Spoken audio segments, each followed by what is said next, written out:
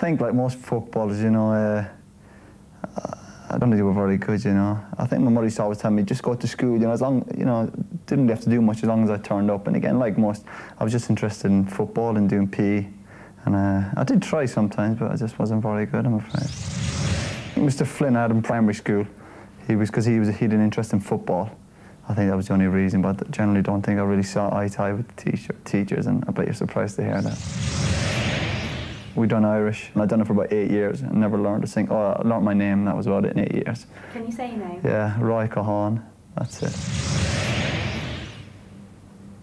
I think it was Liverpool. I think it was.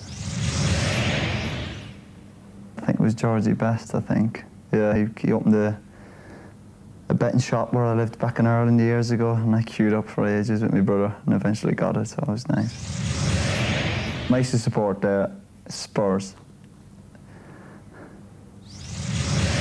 But I did admire the likes of Brian Robson, and I think when I used to support Spurs, I used to really think Glenn Hoddle was a fantastic player. I got a bike, I remember getting a bike.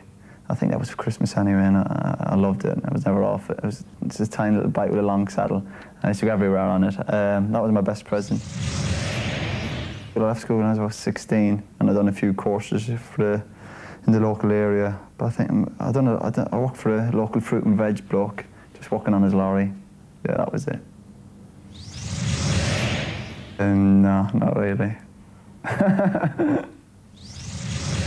Some snaps when I was at Forest.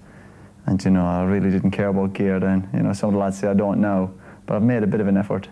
But there's been too many to mention, I'm afraid. I used to play up front, centre forward at the start, but I was really small for my age, so they put me back into midfield, centre midfield, where I've stayed throughout my career, and long may it continue.